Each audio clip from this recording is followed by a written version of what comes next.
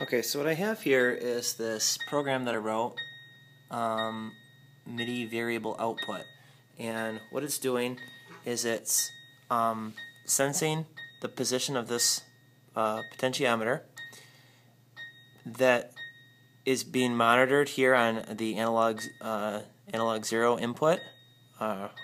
which is that pin over there, and then it maps that analog range to a Midi value, and then I'm outputting a Midi output through this makeshift cable here, and that's going over to this inexpensive synthesizer here.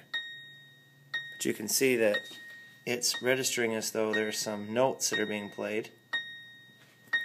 and that is related to the output of this resistor. So let me see if I can adjust this for us here.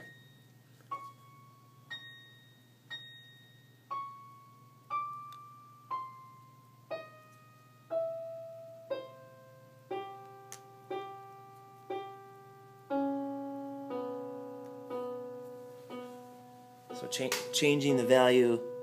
or the position of that potentiometer is changing how the pitch of the sound is being output as pitch.